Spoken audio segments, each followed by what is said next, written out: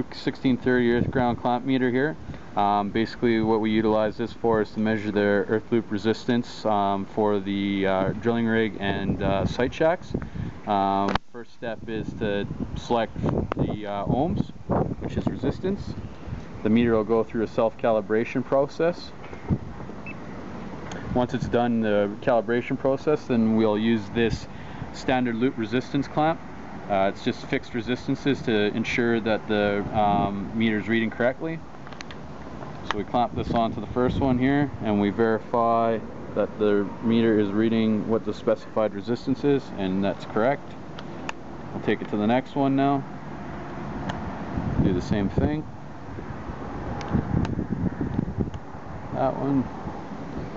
Same thing, verify the resistance.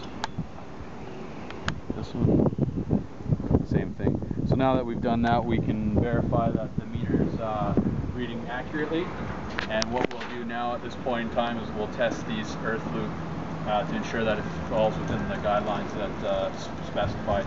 An acceptable reading for earth loop resistance is 0.5 ohms. So we'll start with the main earth here. It's just a matter of clamping the meter around the actual main earth cable, and we can verify that yes, this resistance reading is lower than the required 0.5, so this is acceptable. Next point that we'll move on to now is going to be our equipotential bond, and we'll start right here and we'll do exactly the same thing. Verify, clamp around the cable. As you can see, once again we've received an acceptable reading. Now what we'll do is we'll move on and we'll finish testing the rest of this loop. We'll start here. Once again, we look at that, 0.440. Once again, an acceptable reading.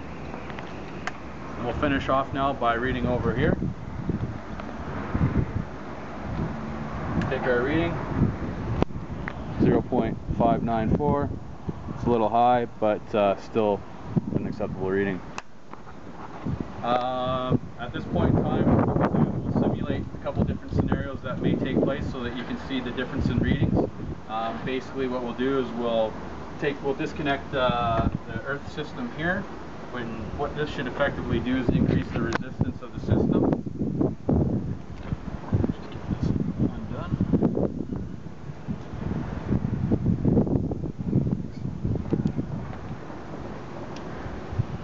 So what we've done effectively now is we should have increased the resistance of the loop. So we'll go back over here, take a quick reading. As we can see, the resistance has jumped up. So this is basically signifying that we have a break within our loop. We'll go back over here, plug this back in,